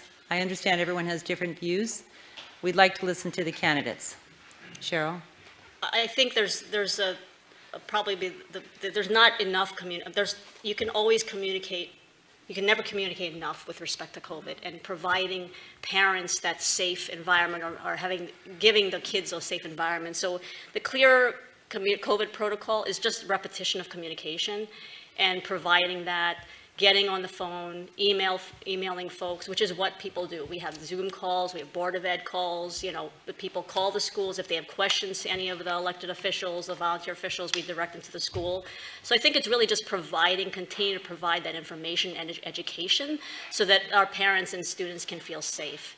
And you know, and we are governed by the state, the laws in terms of what's required by the state, which we do follow, and we're very careful to follow and make sure that our local application of those rules are relevant for schools and are appropriate. So really, I think it's really, and some people just express some concerns about the safety of their children. It's really having that empathetic ear to those parents and kids and families that want to make sure that their kids are safe, and that's what we're trying to do. So I think really just repeating that, providing a safe environment for the children and our teachers and our staff, and making them all feel safe by following the appropriate COVID safety protocol. Thank you. Gwen? I agree with everything that Cheryl just said. And I think that, our administrators have been adapting our protocols as we have gone through the pandemic. And at the high school, some of our children, I believe we're over 50%, but not too much, have been vaccinated. And we have in the state of Connecticut a mandate where you need to wear a mask inside a school building. That's a rule. In the town of Reading, we have an indoor mask mandate for a gathering like this. And what I think is especially important is that our educators sort of check their politics and not communicate to our children that it's okay to not follow a rule because we disagree with it. So if we have a rule in our school that says you need to wear a mask in an indoor setting, I happen to agree with that rule. I believe in the science and the health and safety advantages to not spreading an airborne disease. But I also believe that it's important to follow rules and to teach our children by example that they need to follow the rules of their school and of their state and of their town. And obviously we all have elected officials we can address and lobby if we would like to change those rules. But I think it's very important that we communicate to our children that we do need to follow the rules. Thank you. Cheryl, next question. What work in diversity, equality, and inclusion needs to move forward at Barlow? And would you please include LGBTQ? So before the Region 9 Easton Reading Boards of Education formed its Diversity, Equity, and Inclusion Task Force last summer in response to 500 students and faculty and staff and residents of both towns. We had across our schools 3 enduring goals and aspirations which still exist today: academic excellence, cultivating future-ready learners, and building a caring community. Our DEI statement, which addresses all of those, as well as the required laws and regulations in the state of Connecticut with respect to education. And we are really, those objectives exist so that we can create a safe, inclusive, welcoming environment for all our students to learn. And many of us have spoken about how we measure the effectiveness of education. It was in the earlier debate through school scores and test scores. But what we're hearing from our students and our families, it's more than just that. It's more of creating a safe and welcoming climate, making somebody feel okay so they can raise their hand and ask a question and say, I want to learn this. And not being afraid to say that. So I think a lot of our work is really just providing that safe environment for our students. And I don't think that any parent or adult or child would really object to that, because we're just creating that welcoming, caring community for our students. So really that's what I think the 3 boards have agreed and asked me to do through its efforts through DEI, as well as our ongoing efforts in education. Thank you. Gwen? Again, Cheryl I need to take just this opportunity to thank Cheryl for the work that she has done in this department, because she's really stepped up and been a leader and taken on a really difficult topic. Absolutely, our highest priority needs to be to maintain a safe space for all students where everybody can feel comfortable in their own skin, can feel comfortable asking questions. We need to keep up our outstanding teaching that we have at Barlow, which includes teaching the truth. My son had American history last year, junior year. I don't know the exact course title, although Cheryl probably does. But the information that he received about Columbus coming to the West Indies, let's say, was considerably different from what I was taught in the 70s and 80s. There was not a whole lot of happy, fuzzy stuff about pilgrims and Indians and turkeys getting cooked with corn. It talked about genocide, because that's something that really happened. And that doesn't mean that people of Italian descent should feel bad for being Italian because that happened, or people of European descent should feel guilty about that. But we need to teach the history that really happened, and I think that we're doing an excellent job at Barlow in doing that, and I like the truth. Thank you. Sean? Thanks. So as the question was posed, I would actually support diversity, equality, and inclusion. That's not what DEI is diversity, equity, and inclusion. And it's important to know that DEI, CRT, and anti-racism are all the same thing. I particularly like the DEI acronym because it's a classic sales tactic of sandwiching the difficult sell between the good stuff. Because diversity and inclusion, well, those are good things. But what about equity? Equity means equality of outcome. Sometimes it's called disparate impact.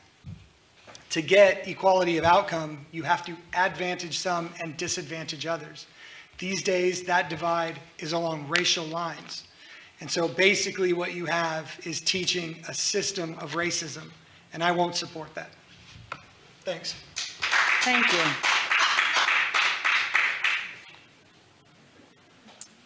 Okay, the next will be Gwen to answer the next question. How important are social and emotional issues in academic content goals at Barlow? Extremely important. I would say critical. And I think that this has been highlighted throughout this pandemic. Sadly, this has been has been an incredibly difficult time for many, many students. And there's a wide range of students. Some kids got through virtual learning just fine, but we know that many didn't, that many had a really difficult time. One of the ways that we responded as a board was by hiring an additional school psychologist to help ease the strain on that department for general ed students, especially knowing that we would have many kids coming back to school having not been in the building for over a year. We had some sophomores coming back this fall who had never been to Barlow, who had learned remotely their entire freshman year and had never been in their school until they were sophomores. Supporting these kids is imperative. You cannot possibly thrive academically if you are struggling socially, emotionally. You cannot, and this ties right back in to the important work that Cheryl has been doing, because you cannot thrive academically if you don't feel safe in your classroom, if you don't feel that you as a person are accepted for who you are. You can't possibly learn effectively. And those, so incredibly important would be the short answer. Thank you. Sean? Could you repeat the question, please? How important are social and emotional issues in academic content goals at Barlow? I think over the last couple of years, we've seen that social and emotional issues are very important. I think we saw a massive drop in test scores, and I think that was mostly due to kids not being in school. I think there's been a hyper focus on danger and safety, and I think that the solution to that is to devote as much effort that we put into an online remote learning environment now into getting things back to the way that they were. I think kids need to return to normal. We're seeing the effects of it now, and it's not good. And we don't know if these effects are permanent. It's reflecting poorly in the test scores, and I don't want our kids to fall behind. They deserve better than that. So what I propose to fix social and emotional learning is to get back to the old normal, not the new normal. Thanks. Thank you. Okay, last question. Wait, Cheryl. Sorry, I'm so sorry. Go ahead. No worries. So the social emotional learning is very important, and Gwen really did a great job of highlighting what we've already been doing on the Region 9 Board of Education with our colleagues and those that are educators in our building.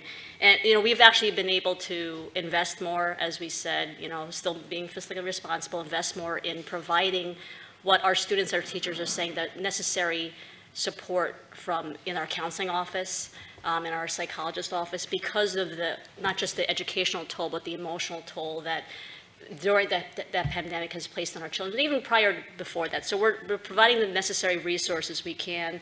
We've been able to also take advantage of some of the ESSER money with respect to education, which provides some educational funding because of COVID for our schools across the U.S. And so we've been able to take advantage of that, bringing in folks like, student interns that we haven't been able to fund in the past. So we found creative ways that would, to be able to fund some of this additional education that's needed to be able to bring our students back to where they were pre-pandemic.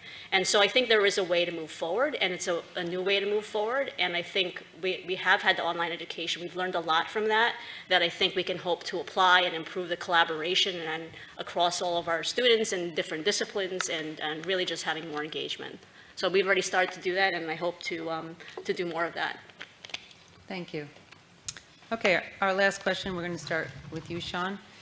Our students don't score as well on the national comparative tests as students in comparable districts, and we spend more money by comparison. Why is that? That's a tough one to start with because I am not as familiar with the board as the other two. I actually couldn't tell you why that is. I don't know. But I do know that we should be getting a good deal for our tax dollars. We should be spending our money effectively. And like I said before, I'm not intimately familiar, and I'm not intimately familiar with the budget, but I would like to be.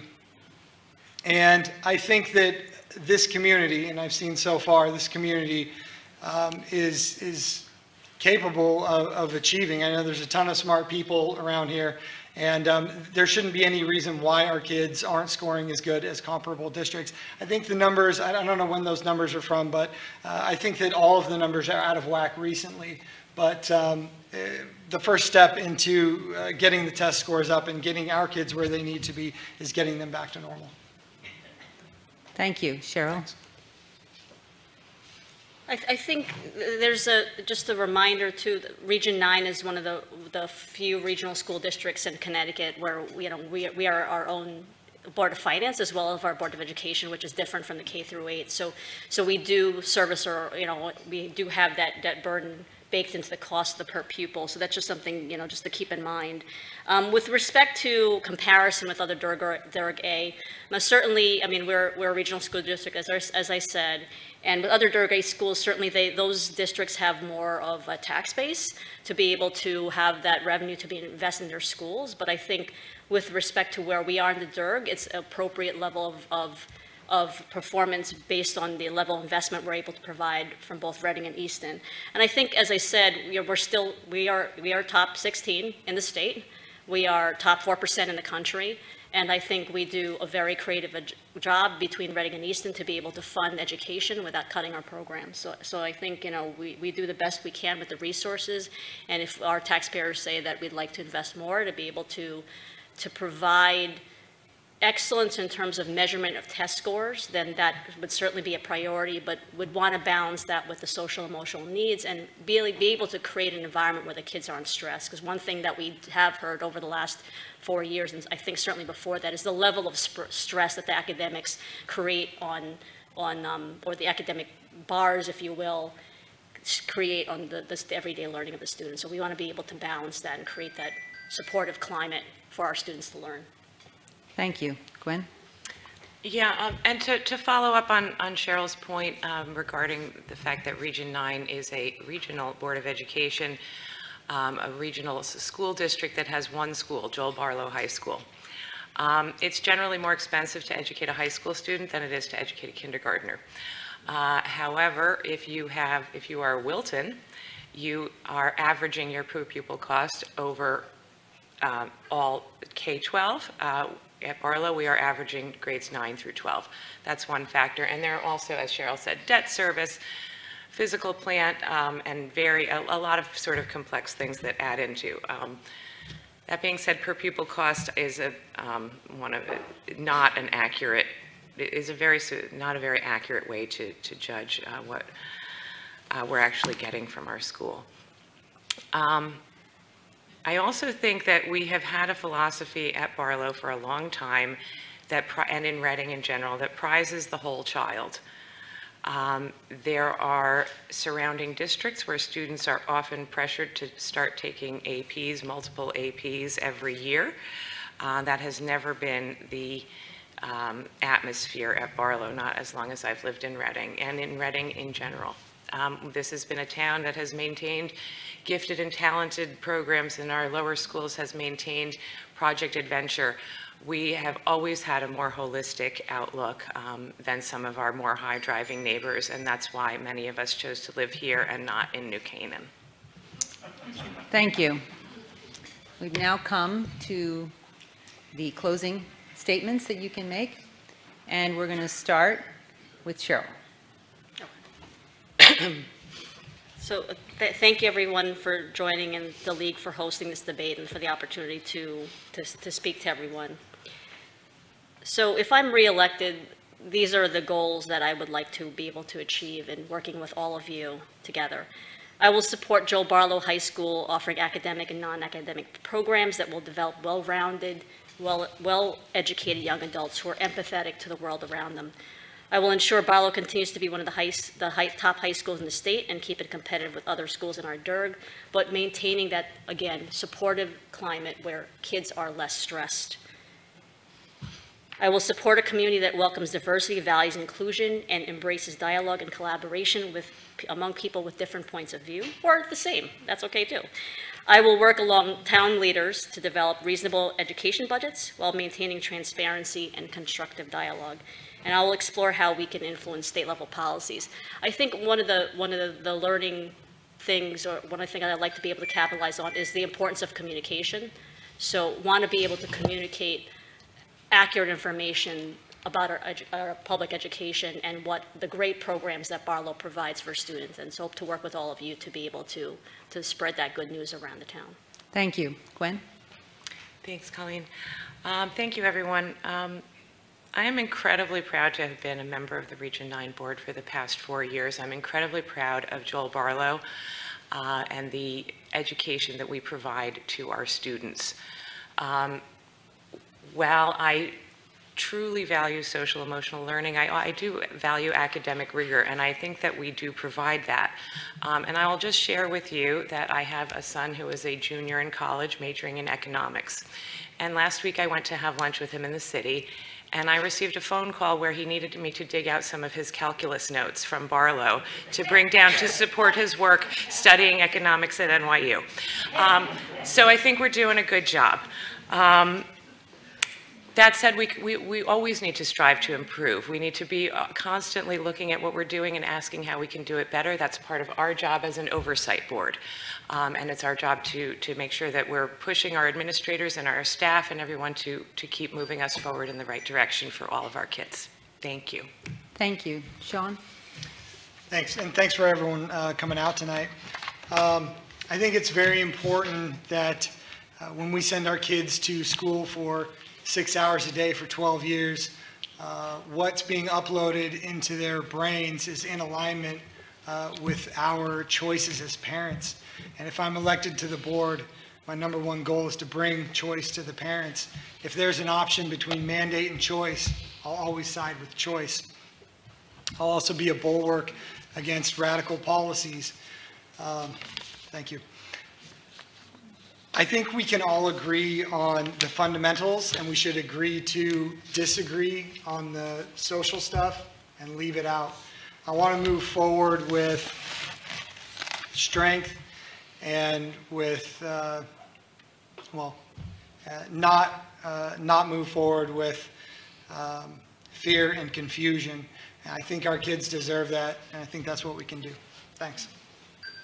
Thank you, all of you, for your willingness to come forward and serve on the board and do all the hard work that you are doing.